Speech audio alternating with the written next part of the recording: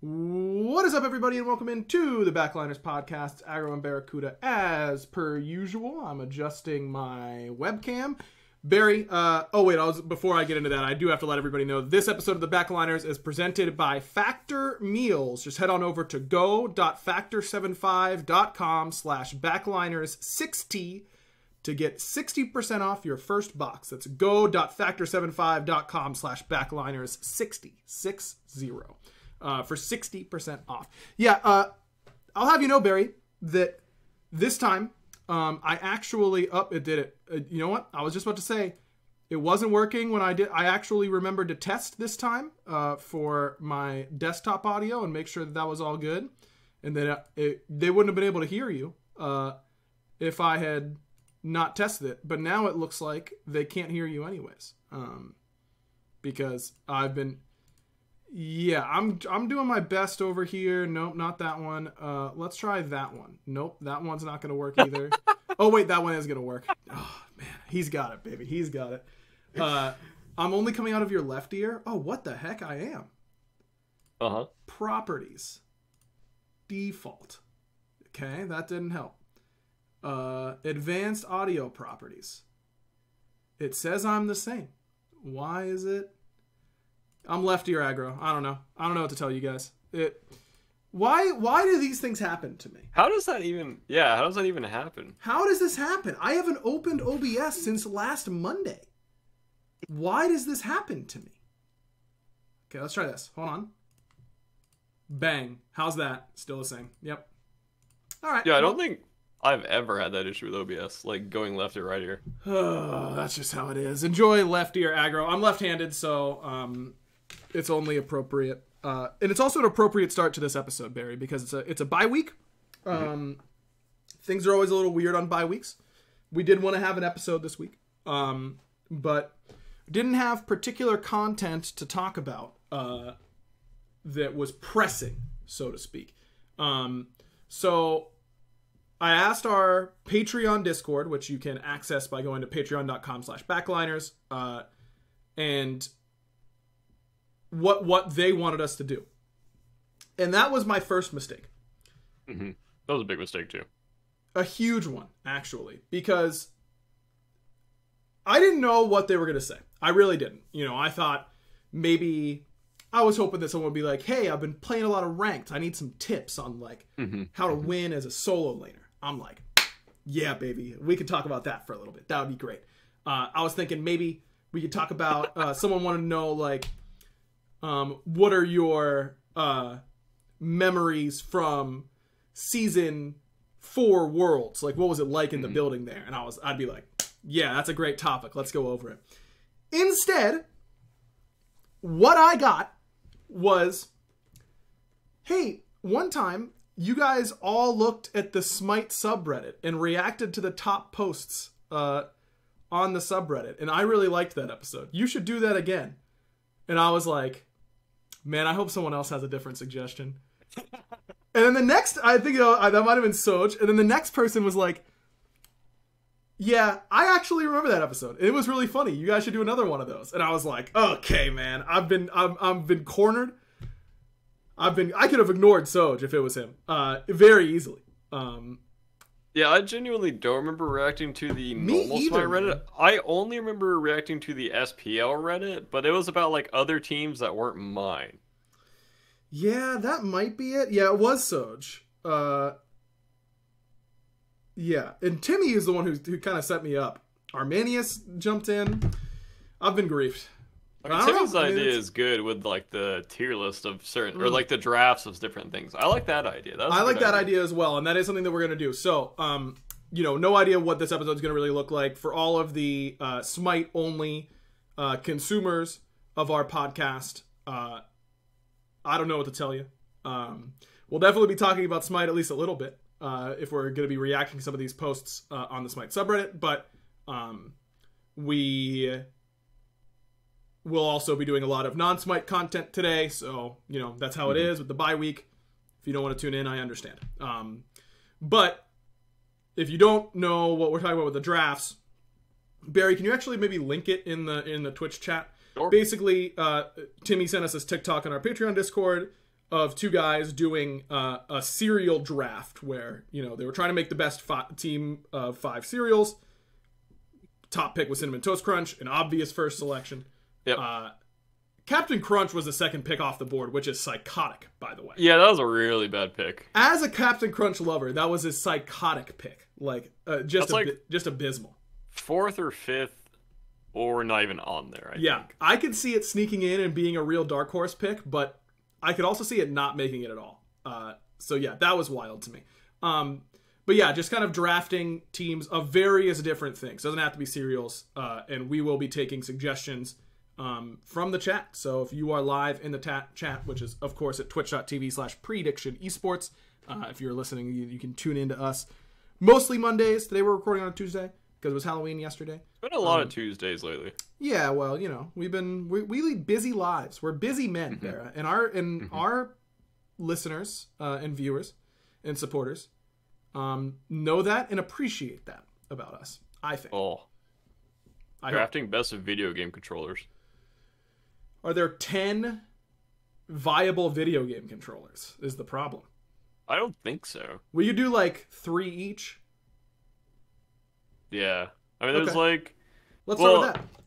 I started at SNES, I think.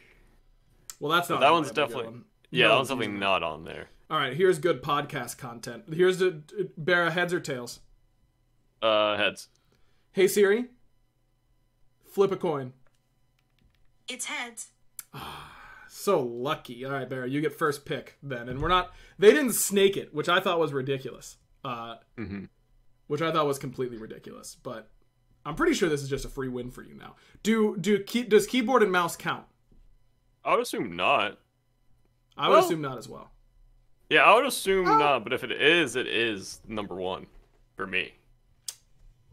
I feel like it would be. It's a video game controller, right? It's a way to control a video game.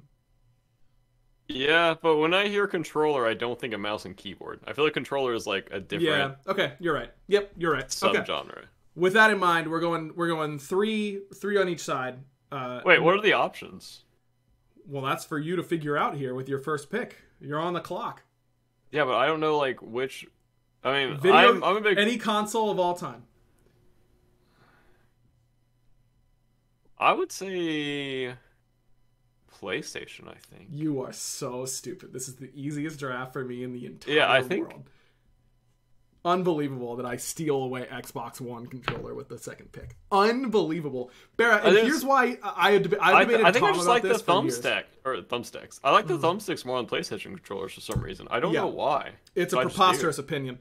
It just doesn't work. And here's why. And I've debated thought about this for legitimate hours of my life over multiple different That also does not surprise me. It really shouldn't. The big difference between Xbox and PlayStation controllers. I've got an Xbox controller right here. This is great podcast content. The big... Oh yeah, which PlayStation? That's a good question from Kithara. Which I'm PlayStation? just going to go with PS3. PS3? Okay. Yeah. That's a solid controller. And it's probably the second best controller. But it's not number 1. Because at least... So for fighting games and things that you need to use the pad, it is better. But for shooters... sports games, anything along those lines, the Xbox controller is better. And it's because your thumbs are offset. And that gives you leverage on the controller. When you have both your thumbs on an even plane here in the middle, you have less control over it doesn't feel as secure. Whereas when they're offset, it gives you a better grip on the overall controller. And that's why PlayStation controllers are better for fighting games. Because if you're using the D-pad on an Xbox One controller, your fingers are no longer offset. And that's why the Xbox controller is better. Xbox One controller is my second pick. Or is my first pick overall, the second pick. Or my first pick, the second pick overall. Yeah, I think my next pick... I didn't have a Wii growing up. But I don't think that would be on there for me anyways. No one's putting a Wiimote on there. No way. I mean, I think for familiarity's sake, I want to say GameCube. I think it's a good pick. One of the old Xbox controllers was the biggest thing ever. Yeah, I think it was the original absolute Xbox. Brick. Yeah, an absolute brick. 360. Maybe I go 360. No, I'm just gonna go with the GameCube. It's a good pick, and it's what I wanted. But I feel like this is kind of cheating because I don't know if you've ever used one. But there's a little bit of a flex right here, though not as much as it used to be. The PlayStation 4 controller is really good. And I know I just went on a rant about how offset thumbsticks are better, and they are.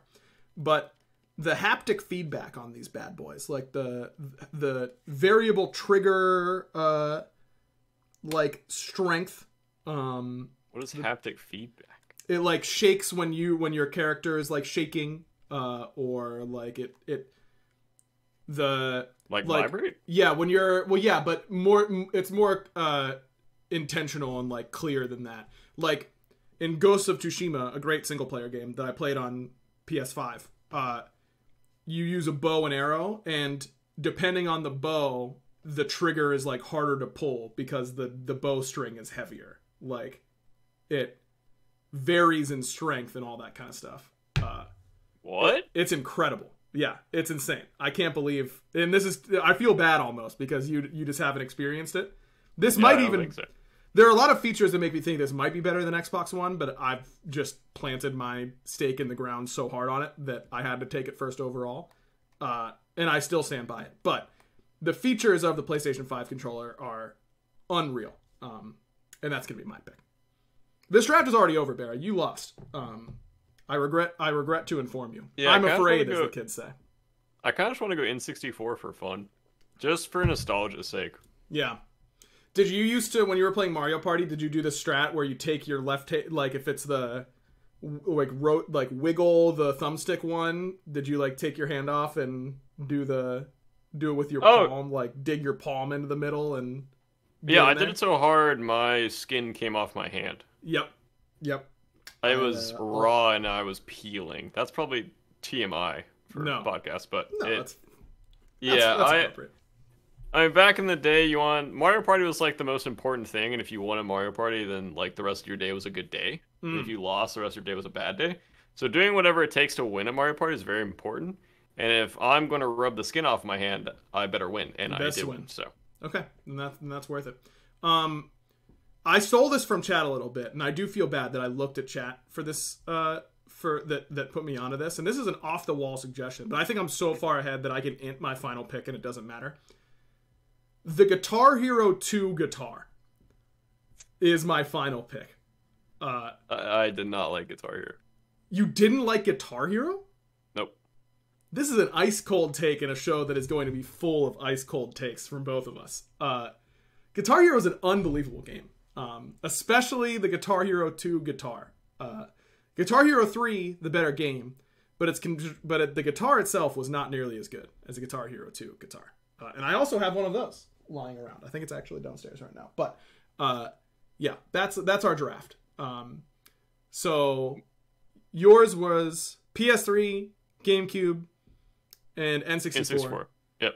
Nintendo fanboy, which I respect. Mine is Xbox 360, PlayStation 5, and PlayStation 5. Is that a PS5? Yeah, it is. I don't remember what the. Yeah, I've literally never touched a PS5 controller before. You should come check it out. It's really fun. And then the Guitar Hero 2 controller. I mean, you went on this rant about haptic feedback, so it kind of got me excited about it. There you go. Your feedback is going to be haptic. Okay, so I don't want to do, we're going to break it up. I'm going to go through, and I will say that things have definitely changed from the last time we allegedly went over the Smite subreddit. And then my position now is very different than what it was then. So there are obviously going to be a lot of things that I can't really like discuss. Although BaRRa said that you thought it was the Smite Pro subreddit. I'm looking at the Smite subreddit. Smite's definitely more fun. Yeah, I think this is just where we should go, but I'm also full of regret no matter what. I'm just sorting from the past week. Going to the past. Okay, go to past month. The past month. This is a good one. Okay, let's check the past month. That was a good quality post, my Reddit. Oh, the sign in for the first time in a year, and this is what I see. What have we become? And it's the Taco Sura skin. Credit to this poster because they got the Taco Sura skin in a great like pose here. This is a very funny pose. that I thought was great. But yeah, that is good. Well, for a month, it's going to be a lot of like, I feel like there are even less things that I can really like talk about. Oh, that's true. Yeah. Here than if we just do the past week, which feels like, you know, a more appropriate period of time and one that I can react to some of. The top post over the last week is a meme from a day ago. That is, my mage will build percent penetration in Soul Reaver. Says the devil, or thinks the devil, I don't know. And then it's Jesus with Chronos Pendant, Divine Ruin, Spear of the Magus, Spear of Desolation, and Soul Gem. And that is a very common occurrence, even in like fairly high level ranked games. I haven't been grinding ranked a whole lot this year because I've just been like playing so much Smite during work, which is not a complaint by any means. But you know, I'm trying to make sure that I'm not burning myself out or anything like that. So my MMR is low, to say the least, for where I typically would like to play. And if I don't play mid, this is the type of build I see very frequently. Is the lots of CDR, lots of flat pen, and absolutely zero damage to any frontliners whatsoever. Yeah. This just seems full of troll responses. Because one of the comments is, that's 30 pin with 40% CR, not killing a tank, but sure hurting a squishy. And he did edit and say everyone replying to me thinks, or they think that he thinks the build is good. And then the OP said, with 200 plus magic prots, 120% pin item is equal to 3 spears. It's anything cost effective, etc., etc. And then he said, never denied that, but you also shouldn't be dumping your kit on the tank. Which I cannot tell if he's trolling still. I assume he's trolling still. Because mages should be hitting tanks. Yeah. That's kind of, Reaver just kind of kills tanks. This is a really way to turn this into a much more positive thing, BaRRA, is that we can use this as a teaching moment. This is good. True. Yes. As a mage, well, let me clarify that. As everybody, you should build for who you are going to hit and be hit by, not for who you would like to hit and like to be hit by. And so what I mean in this instance is, yeah, this build with 0% pen, but a ton of flat pen and a ton of CDR and all that kind of stuff would be great if I were hitting their backliner. I won't, though, because it's a normal game of Smite. And that just isn't going to fly the vast majority of the time. So I do think that I see a lot of players, like, they get hit, you know, a soul laner gets in front of the mid laner, and the mid laner just like runs away and doesn't use any buttons on them because they just want to like hit the enemy ADC with their buttons. But what you should do is just hit who you can hit at all times. And that doesn't mean using your buttons without thinking about them or anything like that. But if I had to choose between waiting 4 seconds to, you know, run around a corner and then use my jump to get over the wall and then I'm right in front of the ADC without a jump, but I've got all my other buttons up, or I can just use all my buttons that aren't my leap on the Cucullin who's right in front of me, and we can kill him, and then we can get to that other dude eventually. Hit the Cucullin who's right in front of you. You'll win a lot more games that way. And it's the same thing for hunters, right? It would be great if you didn't have to build Xe or, you know, Silver Branch or anything like that, and you could go 10% pen with Wind Demon and Deathbringer and just like 4 tap their mid laner. But boy, are you going to be a lot more useful if you just kill that tank right in front of you, and then you can do other things. Like, you should build for who you will be hitting. It's also not nearly as flashy as hitting the squishy people. It feels kind of like a chore to be yellow damaging down their front line, but sometimes that's just your job, either as mage or ADC. So even, I mean, maybe outside of Conquest that build's okay. Maybe. I don't play that much non-Conquest except for Assault, but even in Assault most of the time there's like 1 or 2 tanks. So, or if you're in the game, you're going to build whatever you're playing as a tank, and no matter what. So there's always going to be a tank when you're in there. that is true. That is very true. Which is, in my opinion, is what you should do. So someone can start a fight and someone can initiate. Sure. Yeah, I don't know. I just think that is a big noob trap for players as they start to climb in ranked and in their casuals and everything like that, is thinking that you're going to be able to do something that you probably won't be able to, when you could just take the guarantee. And you should take the guarantee every time. It will make your games so much easier. I promise. Yep. Literally today, Really I was playtesting, and we weren't playtesting anything in particular, but just playing we were playtesting for next season, but otherwise like a pretty normal game. And I just spent all game slamming into a Cthulhu because Clumsy was playing Cthulhu solo, which is, again, very normal, not revealing anything. And I spent all game just basic attacking a Cthulhu. But boy did I was putting out I kept my other backliner safe, and we won. Because and I could have just sprinted. Actually, I did literally one time. This is a good example. I did in today's playtest literally completely ignore the tanks and try and kill Chaos, who is the enemy mid laner, and I got absolutely annihilated. And then I said, "Holy crap, that was the hardest int I've done in so long." And that is really true. And every fight after that, I just hit the tanks. And that was just it. There was something in the air. Did you wake up and today your brain was just weird? My brain was just weird today. Yeah, me and Destiny, we're just stupid today. Like, I woke up and I was like, my brain's not going to work today. Like, right when I got out of the bed, I'm like, yep, it's not going to turn on today. I had the exact same thing. Let me tell you a very true story about today. I don't know. Maybe the moon isn't full or anything. I saw it when I was going to get dinner. It's like a half moon. Here's a funny story about not Smite at all. Again, apologies to our Smite only listeners. I've been craving Taco Bell, and the only Taco Bell is like 15 minutes from me. That's close. And I went the other day, and this Taco Bell, these poor souls who work there, there are never enough workers, and they routinely just close in the middle of the day or in the middle of like dinner because they just don't have enough people. And I do not blame them in any way, shape, or form. The line for the drive-thru is constantly like to the road. It is so busy. Good Lord. But it's a good Taco Bell, despite all of this, which is impressive. Because Taco Bell is one of those fast food restaurants that has one of the biggest differences between a good Taco Bell and a bad Taco Bell. This is a good Taco Bell, despite all of this. Huge shout out to them. So I've been really craving Taco Bell. I went the other day. They were closed right in the middle of dinner.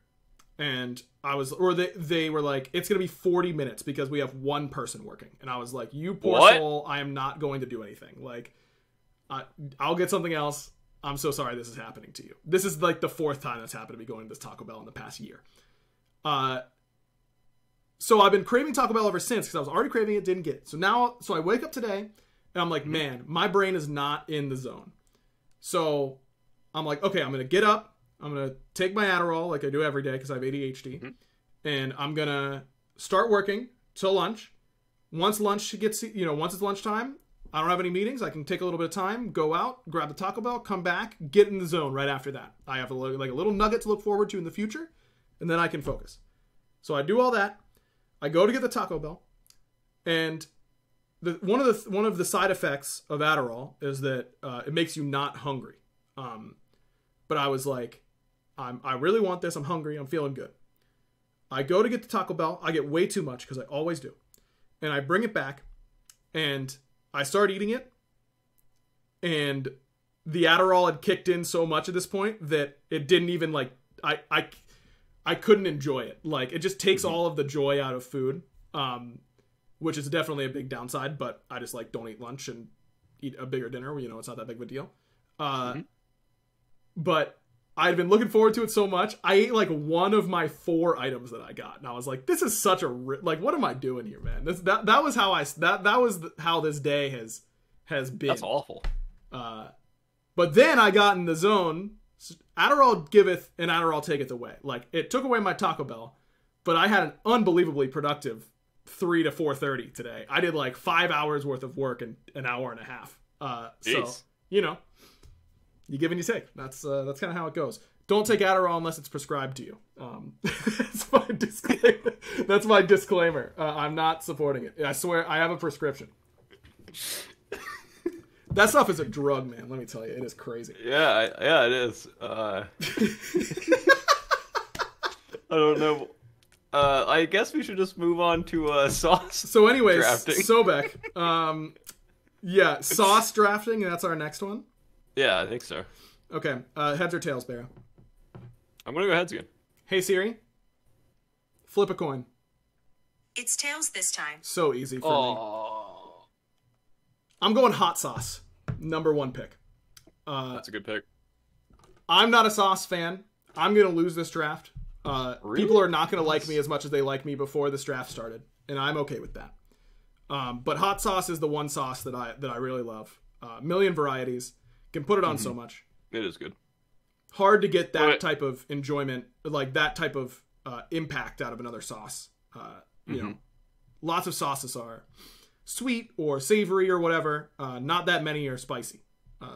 It's really hot sauce. I assume you mean like Frank's Red Hot. Yeah. Or like in that territory. Yes, in that not territory. Like, yeah. Not Buffalo, but like hot. Yes. Yep. Yeah, like Okay. Frank's Red Hot. Okay. Yeah, any type of hot sauce like that. That's my number 1 pick. Well, I mean, I'm going barbecue. I knew you were going to go barbecue. You're a barbecue this stan. Yeah, I put barbecue sauce on everything. It's like my favorite burger sauce. It's my favorite thing to dip fries in. It's just my favorite sauce overall. I don't think it's the best for everyone, but it is the, I guess, like, the sweet, smoky, spicy barbecue sauce is the one that I... Do you know the differences between the regional barbecue, like... I don't. Like Kansas City barbecue versus Carolina barbecue and all that kind of stuff? I will say I don't like the vinegar-based sauces, but I don't know the actual regions for which one is which. Okay. Okay, fair enough. But vinegar is just... I don't like that as a barbecue sauce main. It's not great. That's fair. Are dressings considered sauces for the purpose of this draft? Let me ask you this. If I had said ranch, would you have called me out on that? Because ranch is a dressing. It's not a sauce. Yeah, I don't know the difference in a dressing and a sauce. Salad sauce? It's salad sauce. That's a good point, Timmy. Okay, well then, I'm going to get... This is a terrible pick. And I've already conceded this draft. Uh-huh. I'm going with my personal favorite sauce outside of hot sauce. I'm going to get roasted so hard for this, and I'm just ready. I just got to mentally prepare. It's Italian dressing is my second overall pick. I'm an Italian dressing lover.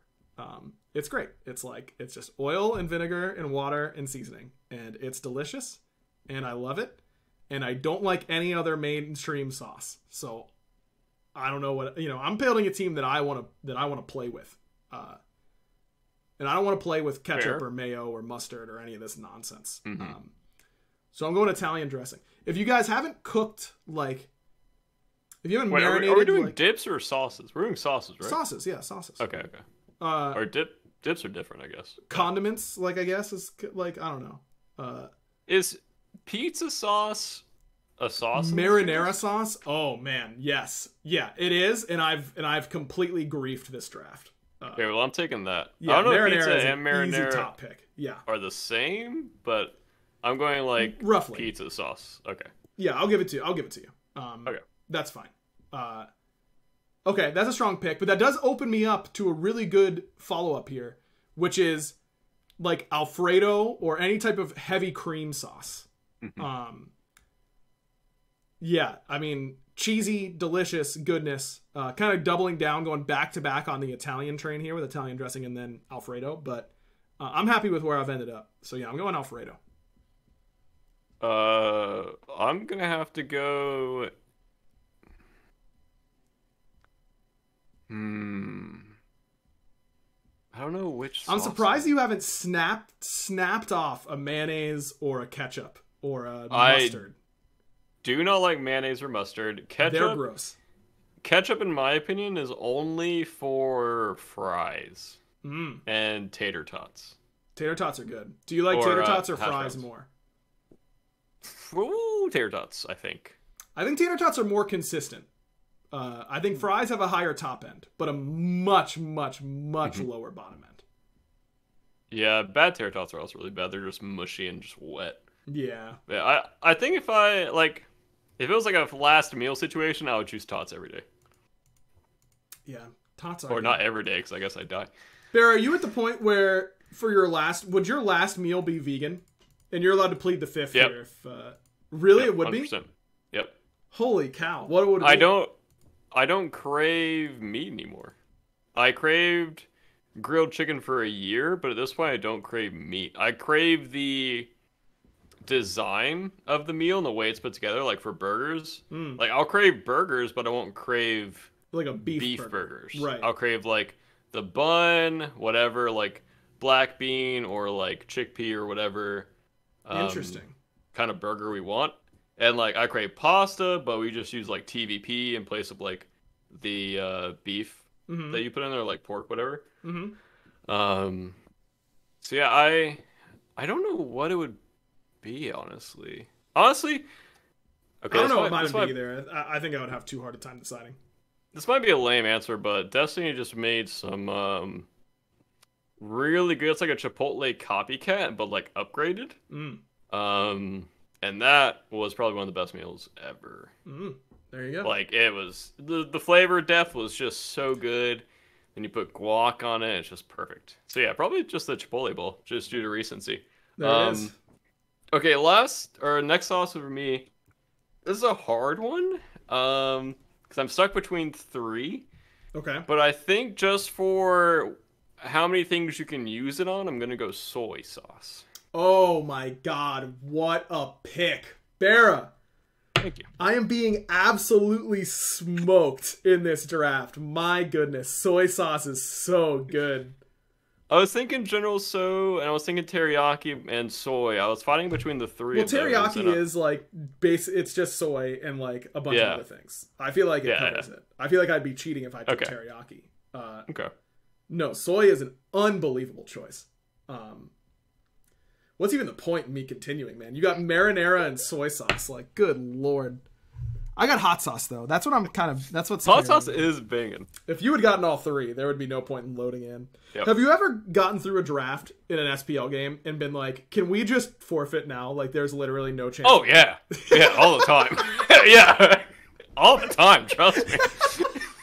And some of those games will end up winning, and then some games I'm like, why did we pick this draft? Like, oh my gosh. Like, I'll be saying that during cards, before cards, during the game. Not saying it out loud, I'm just like... I was going to say, I'm sure your teammates really feel the confidence coming from you. That's a Meerkat special. When we would play ranked together all the time back in the day, we would get into loading cards, and without fail, every single game, Meerkat would go in the exact same voice. We lost. Like every game. Look at who they have. We lost. And it would be he would really triple down if there was absolutely no one recognizable on the enemy team. That's when we had guaranteed lost. And he was right more often than he was wrong. To be fair, but does Meerkat still play? He probably doesn't, right? No, he's been very busy with school. He has not been playing a whole lot of Smite, unfortunately. I miss playing ranked with that little guy. My MMR doesn't necessarily, but yeah. You know, sometimes that's just how it be. Okay. My final pick? No, we each have 3. I feel like we've been talking about sauces for so long. I just want to concede the draft. We could just do 3s. That's fine. I lose. Oh. I had like a few more that I was going to go for. Okay. All right. Hold on. We'll just go bottom 2 then, because I've already lost and I doubt that I'll take the ones that you want. Do I even have 2 more sauces that I like? Yeah. Okay. Balsamic vinegar. That's a very good, it's good for bruschetta. It's good for caprese salads. You can tell that I grew up eating a lot of Italian food. And then last but not least, but maybe least, this is a pick for the people. Because I don't like this sauce, but my wife loves it. And everyone who has adult taste buds loves it. And it's yum yum sauce, like at hibachi places. I was gonna take that. Oh, get bodied. I absolutely griefed you. Yeah, I don't like it because it's mayo based, basically. At least it tastes like it is. But people love that stuff. It's not for me. But I needed something strong to end my draft with because I'm getting bodied. So yeah, that's my team. I've got hot sauce, Italian dressing, Alfredo sauce, balsamic vinegar, and yum yum sauce. My last two would be pesto and sriracha. Oh my god, those are such good picks. What's the point, man? I've been out draft. I've just been blasted in this draft, man. Absolutely okay, brutal. It was ketchup or sriracha, and I just like sriracha more overall. I think I just use it more often on more things, and ketchup, like I said earlier, ketchup's a very specific sauce for me. So yeah. No, you win this draft. I concede. Well played. You earned it. I will say that I've never tried sriracha because I've always thought it was just ketchup. Oh, no, it's really good. It's kind of spicy. If you like hot sauce, you would like sriracha. I do like hot sauce. And I've been told that it isn't anything like ketchup, actually. And that it's really just like a chili sauce. Yep. And so I want to try it. And I meant to buy it last time I was at the grocery store. But now I will remember to buy it this time around. So I'll try sriracha maybe this week. And give you the verdict. All right, going back to the Smite subreddit for some reactions. A lot of these are just memes. I feel like I'll get called out if I don't say something about it, but obviously not in a position to really talk about the second highest post, which is talking about the player count for Smite. But yeah, I mean the numbers are there, but we are obviously hoping that a lot of the cool, exciting stuff that we're working on is gonna get us bumped back up, and it is what it is. You know, we're just gonna not much to say about it, but I think a lot of the season 10 stuff has been really exciting working on it, and really excited to show it off to everybody, and hopefully we get a lot of new players and a lot of players coming back to try it out. So I think that's all I can really contribute to that one. Nice. There's a post about every tier 5 skin in the game. BaRRA, do you have a favorite tier 5? I don't really know all the tier 5. Well, luckily there's a post on the Smite subreddit with every tier 5 skin in the game, and you can just, yeah, I am looking at it right now. You can scroll through them and I was clicking on it when you said that, and I was still like, I don't even know half these skins. Really? Yeah, I'm not. I definitely would not have been able to. If you had asked me how many tier 5s, I think I would have said like 10. There are 14 in the game currently. I think this one's actually pretty easy for me. I think it's the Cthulhu skin. Oh, the Cthulhu skin is a really good one. Cthulhu skin or Archon Thanatos for me. Interesting.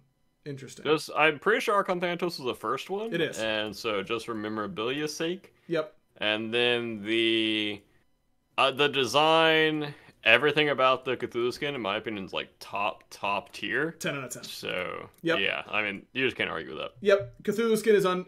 if we were to tier list the different tier 5s, there's no doubt that Cthulhu is in the S tier, S plus tier, or whatever. Yep. I think my two favorites that are not Cthulhu are the Queen of Cards Izanami. I really love that skin. I think there are a lot of really cool things about it, and I really like the aesthetic. So I'm a big fan of Queen of Cards Izanami. And then Frostfire Uller is another one that I think the animation switches are awesome. I think the theme is really great. Big fan of Frostfire Uller. So those are my two favorite tier 5s. I always hated that skin just because playing against it's so annoying. It is, he does say a lot of things a lot of the time. Yep. But, you know, it's fun when you're playing it. So. Same with the Hyu skin. That ricochet noise is terrible. And the ult sound is like an Armageddon movie in front of you. Well, yeah, it's supposed to be, you know? It's this giant creature blasting. Like it's I know. I remember, okay, it's not going to leak anything. I remember that skin came out, and we were scrimming Cyclone, and he picked it, and I'm like, this guy. And then just trying to scrim against that skin is one of the most terrible things. You can't hear anything. Yeah, it is. You can't hear columns. You can't hear anything in game anymore. But you can hear when the ricochet. You know, his ricochet's down. We know. I think the third one's probably the Cuckoo skin for me. I like that Cuckoo skin. Oh, that is a really good skin for sure. Yeah, a lot of tier 5 skin. The chalk one underrated. I'll say it. The chalk one's really good. Is that the one where he gets on like all fours and walks around or something? In one of the forms, yeah. I actually don't like that skin. No, I think that's cool. Nothing about that skin makes me think chalk. Yeah, but it's a tier 5. It's supposed to really like break the mold, you know? Yeah. It's chalk 3 different ways. It's like you're on a cooking competition, you know? Today's chefs are prepared for you chalk 3 different ways. I think that's such a cop-out, by the way. When they're on a cooking show, my wife and I watch MasterChef all the time. Oh, yeah, I got you. And it's like, your mystery box thing is, you've got to use duck. And everyone's creating these like cool duck dishes. And then someone just goes, all right, chefs, I prepared for you duck 3 different ways. This is a stuffed duck. This is a roasted duck. And then this is a duck wing, fried duck wing or something like that. And I'm like, you just couldn't decide which one to make, man. You know, like just pick one. Yep. I think it's a cop-out, personally. But I think it's a cop-out, too. Gordon Ramsay doesn't yell at them, so who am I to judge, you know? I certainly don't deserve to. Another post that I wanted to talk about here that was the number 7 post of the week is someone left Smite around Tsukiyomi release and decided to give it another shot. Shout out to them. But where are boots? And it's a thread talking about the boots removal. Thinking back on this change and what it was like pre-boots versus now, how do you feel?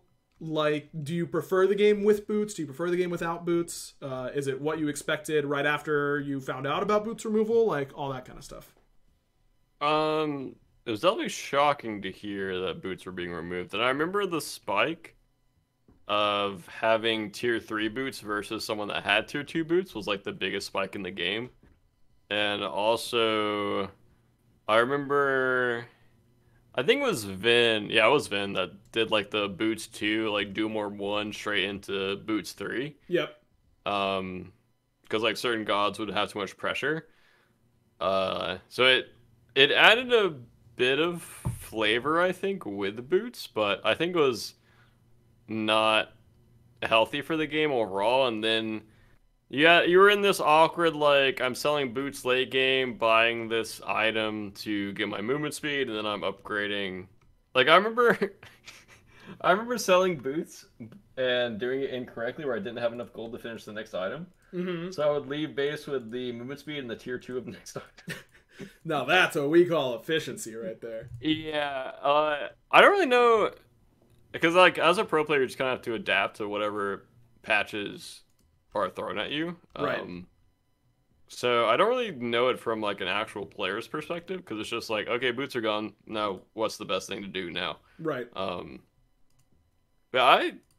I like the idea of boots just because you had like Warrior Tabai, you had Ninja Tabai for ADC, so you had like a specific route that you could go. Mm-hmm. But I think they're probably unhealthy for the game, because I know tank boots are like really hard to balance, movement speed boots are kind of hard to balance, and then Warrior Tabai were either like absolutely cracked or pretty bad. Yep. And then Ninja Tabai got like buff after buff after buff, and I'm pretty sure at the end Ninja Tabai were like the best boot in the game. Yep. Yeah, they were absolutely crazy. And all the gold gaining boots, shout out Midas boots and Talaria boots and all that kind of stuff. Shouts to pressing 2 as Scotty and getting like 30 gold. Shout outs to me watching your stream one morning, and you on the day that you realized you could do that on Scotty, and how you did it. Like, I remember it so clearly. We had desks at that point in a certain part of the office. As casters, we had desks that like moved around all the time. Mm-hmm. And I remember I was watching it at my desk, and you literally, the strat was back then, Talaria boots were 1,500 gold. You obviously start with 1,500 gold. And every time you hit an enemy, you gained, what was it, 30 gold? 30 gold, yep. And it put that god on a cooldown. Like, it tracked per god. But BaRRA discovered, or was told, that if you used Scotty, and then you just put Kaldier's targeter on them and clicked and then recalled Kaldier, that would give you 30 gold. and put them on cooldown. That would count as hitting them.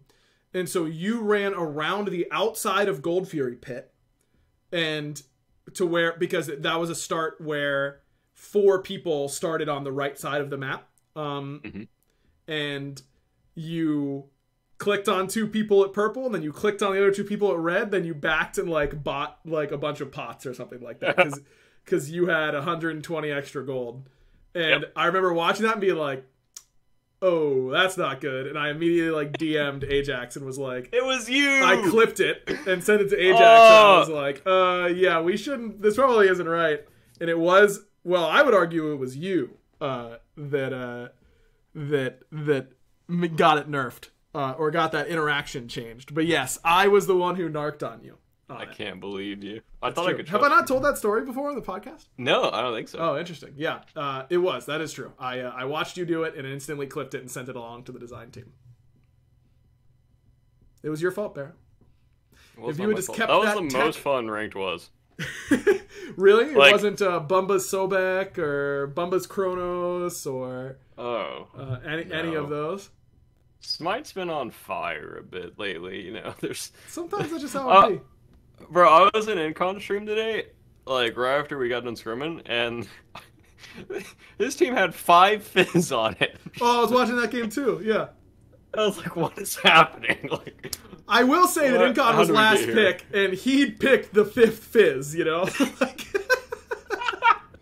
And is the game already much harder to win at that point? Yes, I agree. But you could have picked a Guardian, you know? Like, he could have. He did also finish that game top damage, and he was owning, so it is what it is at times. But yeah, there have been some particularly unfun ranked metas at times, and Sino's regrowth Bumba's Sobek. That was when Bumba's was the mask that gave you movement speed. Particularly unfun, if you ask me.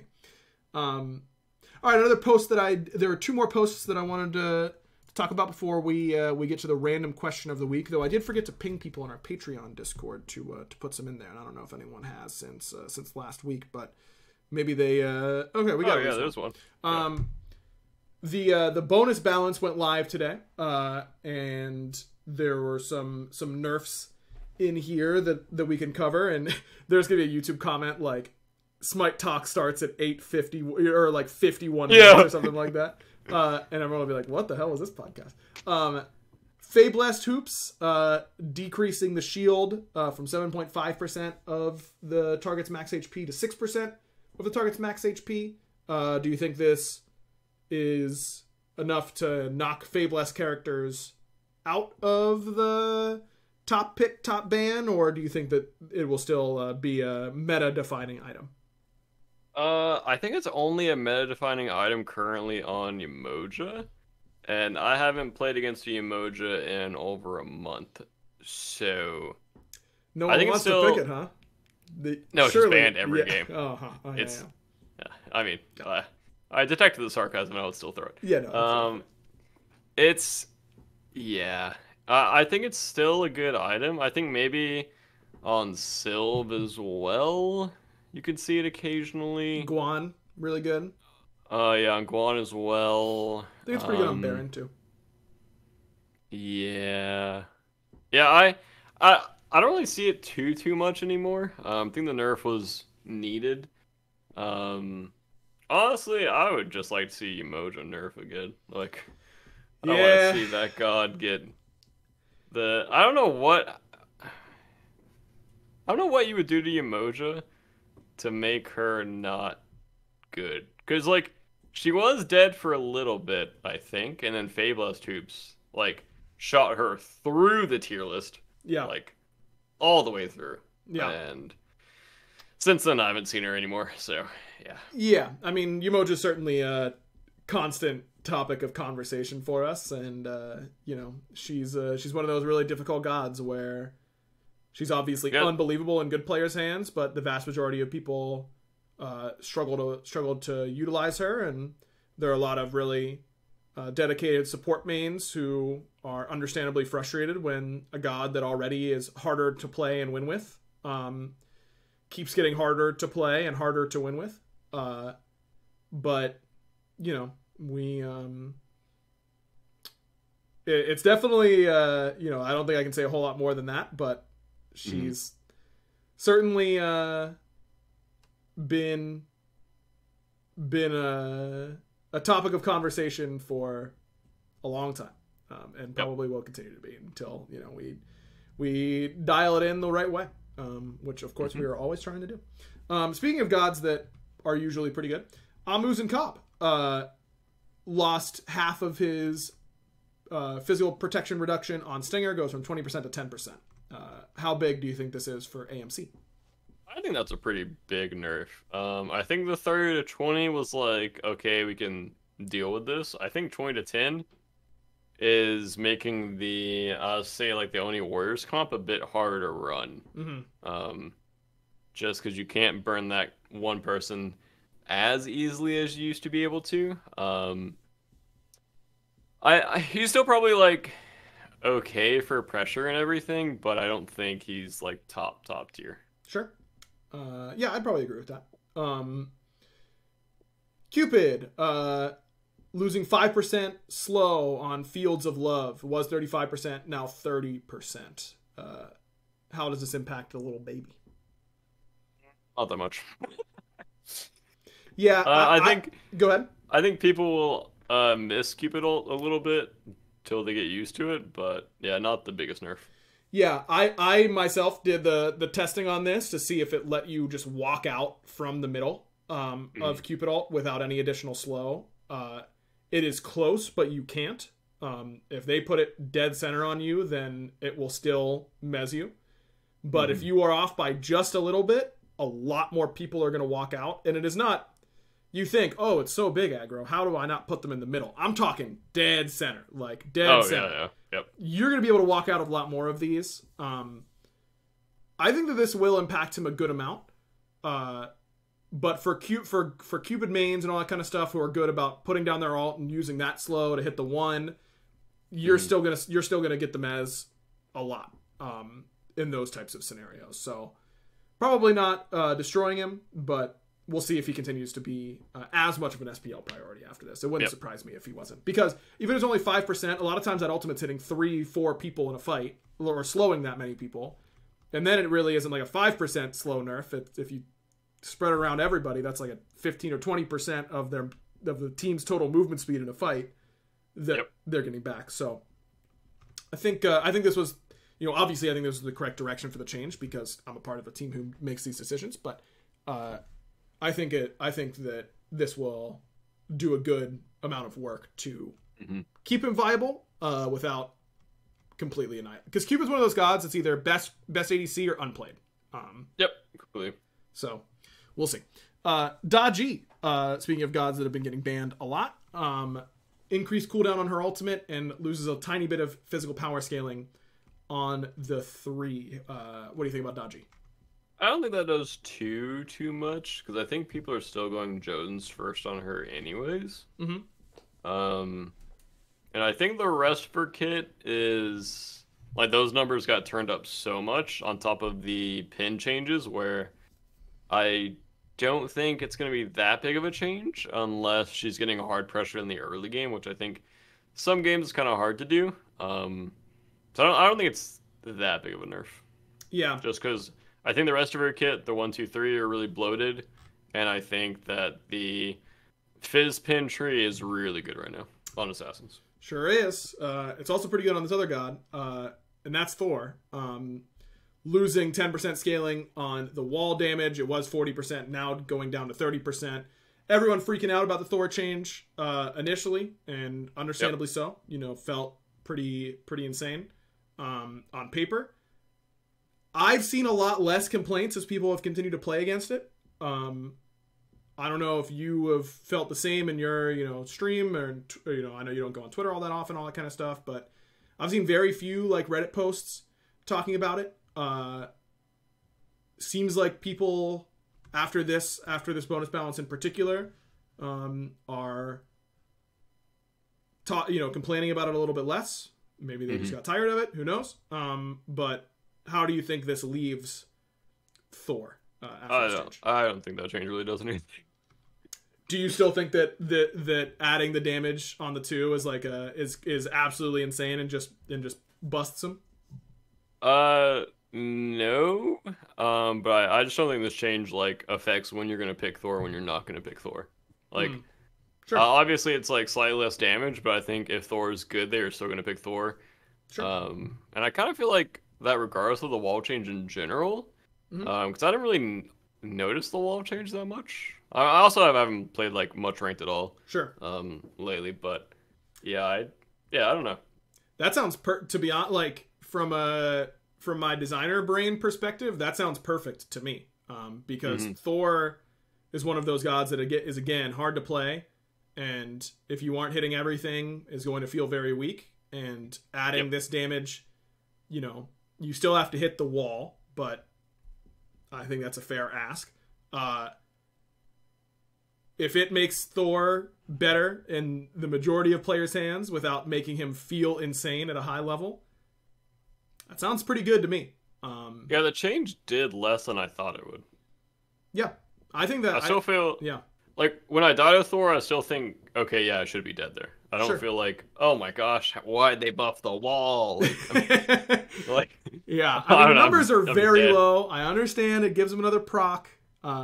Obviously, that is something that we took into consideration. But I do think that, as I said last time we talked about this change, I thought it was a little hyperbolic, but I understand that's how the gaming community is. I'm happy that it seems to have died down, and that Thor players who were struggling before are doing a little bit better, and that's reflected in his numbers. So definitely good. Last but not least, Vulcan, like the smallest little slap on the wrist, just 1 second increase on Inferno Cannon. In a high level, this is obviously not what makes him pro viable, is this 1 second on the Inferno Cannon. But again, for the vast majority of players, this will feel a little bit better. This is an ability that lower end players aren't as good about playing around anyways. So maybe it can be a little bit less frustrating, but we didn't want to take Vulcan out of the meta as soon as he got there. But it seemed like the community was, I just think that we would have gotten a couple no Vulcan nerf questions, even if it's something small like this. At least sometimes I get the sense that just letting everyone know that we understand what they like, letting the community know that we are hearing and acknowledging what they think is good, even if we don't want to massively shake it up, can be beneficial. And I think this is an example of that we agree that Vulcan's really good, but not so much so that he needs to be annihilated out of the meta. I feel about this change like I did the Thor change, where it just doesn't like do anything for the top tier when you're gonna be picking Vulcan. And I don't think it's like, oh no, I lost 1 second on my turret, can't pick Vulcan here. Like, it doesn't do anything for top tier. And I think the way you put it, with like it being more noob friendly because it's harder to play around as a noob, good. Yep, fair enough. Okay, we're already a little bit over time, but this was a Reddit post that I wanted to get your thoughts on. Mystical Mail should be reverted is the post title. Basically, even before the changes to health, Mystical Mail fell off the meta after the health pool of everyone increased from 9.5. Now this poster believes there's literally no reason to buy it. Do you think that Mystical... we don't see any Mystical Mail, so I don't think that we could say that Mystical Mail is super strong right now based on what the community thinks. But do you think that Mystical Mail should or is deserving of a buff? As a hunter player. As an honest hunter, man. Yeah, that item is dead, so probably does need a buff. Because I literally haven't seen it at all. I kind of forgot about it, honestly. So if an item is in that territory, it probably does need a buff, but I don't know if you would buy it over any other item right now. I feel like it would need a pretty large buff. Sure. But yeah, I haven't seen that item at all, so I assume it does need a buff. And that's my back. Well, yeah, I mean, there's only how many available item slots at a given game. Yeah, exactly. There are a lot of items that are good that still aren't bought. Yep. So, who knows? Maybe Mystical Mail is already one of those types of items. I don't think Wait, maybe Mystical Mail should scale off of your prots? Yeah, I mean, it could. Like a Glad Shield, almost?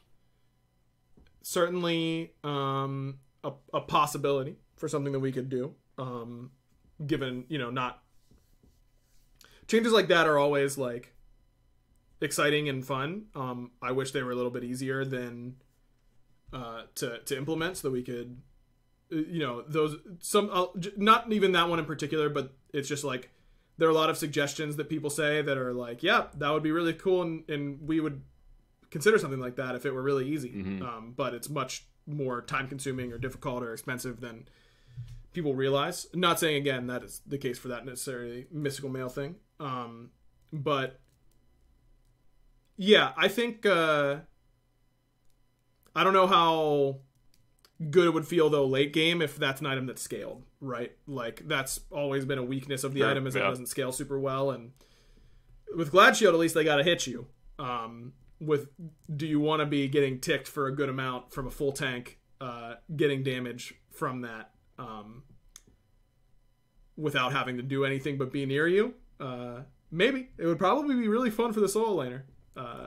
Maybe not so fun for everyone else around them, but it's an interesting thought. I'll store it up here in the old iron trap, Okay.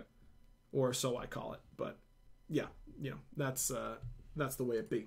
All right, that's our little rundown of the Smite Reddit and all that kind of good stuff. It's time for a random question of the week. Again, we grab these from our Patreon Discord if you want to support us directly and get to be a part of the community Discord, where someone shared an absolute banger song that I forgot to go back and compliment. I did listen to all the music in there today.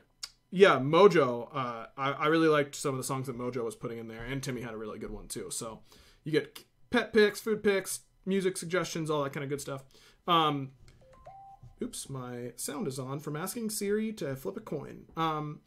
Spitaz asked in our Patreon Discord. Oh yeah, patreon.com/backliners if I didn't say that. It went down the rabbit hole of legal exotic animals you can own. So what they need to know is if we could have an exotic animal, what would we have? Money, no issue, and in a reasonable amount of space. So no elephant or giraffe. Any type of exotic animal. Well, I need to look up a list because I do not know what animals are exotic off the top of my head. Well, just like you've never heard of anyone having that as a pet, unless it's like tigers and that kind of stuff are still like exotic. Even though Tiger King and all that kind of stuff. Ooh, I want a fox. There's a fox cute is fox. A really good answer because they are adorable. Yeah, I searched exotic animal list and there's a animal called the Fennec. Yeah, Fennec fox. Yeah. And that looks adorable. It looks kind of like a Pokemon more than like an animal. Yeah, it really does. Ajax in the chat. He says he wants a cheetah. That would be cool, but it'd be so fast. I would love to have like a hawk, but not inside. Be cool.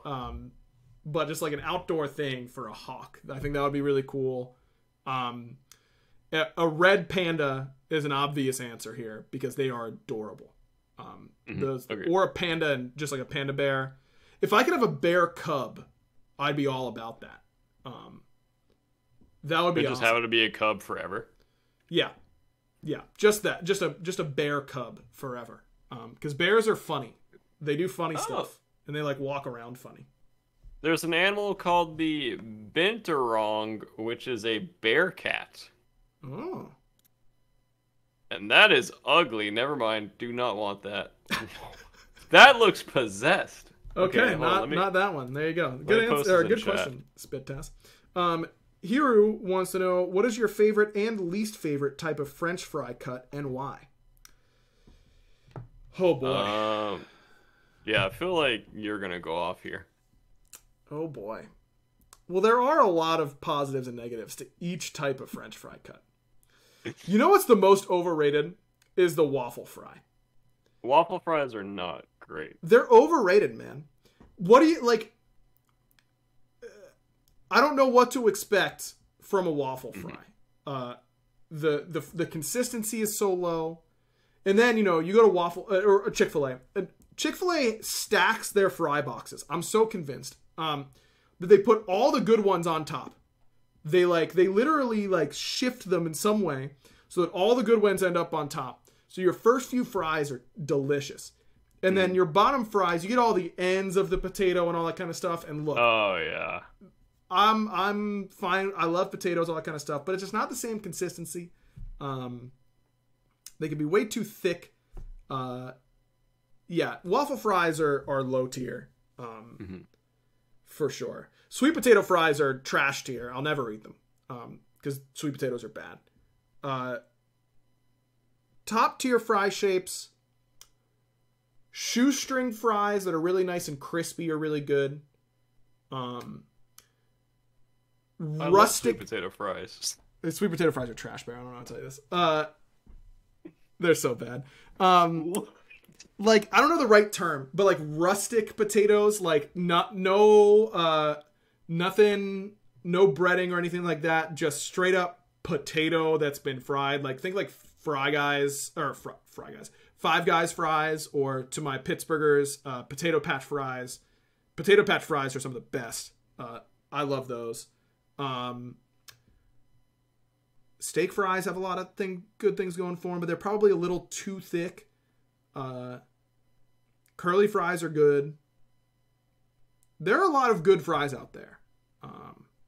But shoestring are definitely top tier because I like them crispy, That's I don't like my fries crispy. I don't want them mushy, man. I want them nice and... double coated fries. Double coated. What are double coated? Well, it's just there's a coating and then a second coating, and then sometimes they'll double fry them as well. Those are banging. Those are good. Crinkle are meh. Crinkle needs to be done correctly. If crinkle is done correctly, it's really good. If it's done incorrectly, it's the worst fry. Yeah. But I guess a lot of fries are kind of the worst fry if they're done incorrectly. I knew Joe was going to pop in here and say this take of smiley fries are the best. Smiley fries have a terrible ratio, Joe. I don't know how to tell you guys this. It's not the right ratio of breading or coating to potato. Because they don't use good enough potato quality, Smiley fries are low tier. I'm sorry. If I have to sleep in the guest bed tonight, so be it. They're not that good. They just aren't. So, did you come up with an answer? No. Like I said, Barry, my brain isn't working today, man. Can you believe we've been talking for an hour and 10? Yeah, shoestring are one of my favorites for sure. Okay. And then just the only thing I could say was rustic is the only thing that comes to mind. But if you rustic? Google well, I went on a whole rant about it. It's the Five Guys or Potato Patch but that's a Pittsburgh place. Oh, okay. Yeah, okay. Gotcha. Those types of fries are top tier for sure. Yeah. So wait, is that your answer? Yeah, that's my answer. I was waiting on your input on fries. I like sweet potato fries a lot. I wanted to do another spit take so bad, man. One of these days I'm going to ruin this monitor from just doing a spit take on a podcast. Honestly, I think I'm kind of boring. I'm just looking at a French fry list, and I think standard cut's just the best. Standard cut are great. I think my top three would be standard, curly, and sweet potato in order. Top two are good. I don't think I've ever had bad curly fries. Curly fries are good. Ever. Yeah, curly fries are really good. I feel even if they're cold, I've never had Arby's fries, and I'm these taste bad. Arby's is criminally underrated, man. They really are. If we're going fast food, my top two would be Checkers and Arby's for fries. I had Checkers for the first time, really? About 2 months ago, I think it was. Maybe a little less than that. It was solid. It was pretty good. Their fries are good. Yep. Yeah, they have good fries, for sure. definitely way better than Chick-fil-A. Yeah, Chick-fil-A fries are not very good. That's for sure. Yeah, when you get fresh McDonald's fries, those are really hard to beat. I would always take Checkers and Arby's over McDonald's. Arby's are really good. Can you imagine having a demographic so dumb that you have to start selling crinkle fries in addition to curly fries? What's the point? What? Like, they started selling crinkle fries as well, and whenever you get fries at Arby's, they go curly or crinkle. And I'm like, why are you asking me this? Curly or just better? What? Yeah. You're right. What are they doing? What? Dude, that's like if I'm in their meetings, I'm like, we are so right here. How are we getting punished for having the better fry? Like, this is ridiculous. Yeah, that's just wrong. Crazy. Crinkle fries were really good when I was younger, but I think I'm kind of grown out of them. Yeah. They're like, Zaxby's fries are usually so not great. Oh, Destiny was telling me Zaxby's stopped seasoning their fries because too many people were complaining about them being over-seasoned. Yep. It's been a while since I've had Zaxby's. I've heard they're criminally under-seasoned now, as opposed to like having so much flavor. Oh my god, they were under-seasoned last time I had them. I just remembered my friend was in town a few weeks ago, and we got Zaxby's because he's from the north, and they were under-seasoned, and I didn't say anything about it, but I was thinking, these fries aren't great. Yep. People ruin everything, man. It's the worst. All right, final question here from Timmy. The Mount Rushmore concert. 4 artists or bands you'd like to see, any genre or style. Oh, I'd like to see that I haven't already seen? No, you could do have seen. If you could build your perfect concert, 4 bands, who would they be? This one's pretty easy for me, I think. I know one of them. Oh wait, no, it wasn't you. That was my other friend who was telling me there was a band that they wanted to like go see every time they're in town. Oh, this is actually hard. BaRRa, 3 seconds ago. Oh, this is gonna be an easy one. Okay, well, my current would be Sleeping with Sirens, Fit for a King, Bring Me the Horizon, and Black Veil Brides, just because all of them put on such a good live show. There you go. Like, Fit for a King is probably like one of my favorite bands ever, and the other 3 like aren't, but their live shows are so good. And then kind of a list of bands I haven't seen would be 30 Seconds to Mars. This is a throwback. 30 Seconds to Mars, Linkin Park, Disturbed, and Trapped would be my throwback concert. That sounds like a really good throwback concert. My concert will be almost entirely throwback. Because that's just like the type of music that I generally listen to. But my perfect 4-band concert would be The Format, which is a band led by Nate Roos, who is the lead singer of Fun. It is his band before Fun. They are probably my favorite band ever. Unbelievable band. The Format, Envoy, which is a very small band from Cleveland, who is basically really just band. Paramore but better. 10 out of 10. If you haven't listened to them, I implore you to do so. The Format. See, I'm going all over the place, like genre wise. It would not be a very cohesive show, but Fun. I have a soft spot because it was my first concert for Dashboard Confessional. And I think I would want Dashboard there. For when you get like the sad drunk, the sadness in your drunk, that's when Dashboard would come on and really own the show. Oh, Simple Plan's really good live, by the way. Oh, really? I saw them for sure at a Warped tour back in the day. They were definitely at Warped. But I think I was seeing a different, smaller band because I was cool like that whenever they were playing most of the time. Yeah. You heard of them before everyone else there. Right. Well, no, I thought that they were overrated because they were too popular. That's the type of emo kid that I was. Like I would crap on people who thought that Angels and Airwaves was a good Blink-182 spin-off band because it wasn't the best Blink-182 spin-off band, which was Boxcar Racer, which was one album. But I am right, by the way. The Boxcar Racers one album is better than all of Angels and Airways. Angels and Airways had like 2 good songs. They were fine. Like, just they listen weren't that Blink. great. I just think. listen to Blink. Like, yeah, for real. But for real, listen to Boxcar Racer. They're really good. And then I also kind of want to say like brand new. That's always been one of my favorite bands, but you know, Jesse Lacey's like a bad person. They're lead singer, but you know, that's just how celebrities are, I guess. We just have to all accept that. Looking through a playlist that I made recently, A Day to Remember was a really good show. They were really good look. And I would definitely like to see them. Ooh, Saves the Day might be a good one. I've also seen Connor Oberst of Bright Eyes live, and that was a really good show. So maybe like Bright Eyes, and he could play a little bit of both. Bayside would be a really good one. I'm literally just scrolling through a playlist that I like. Yellow Card would be a good one. Yeah, okay. I'm going The Format, Envoy, Dashboard Confessional, and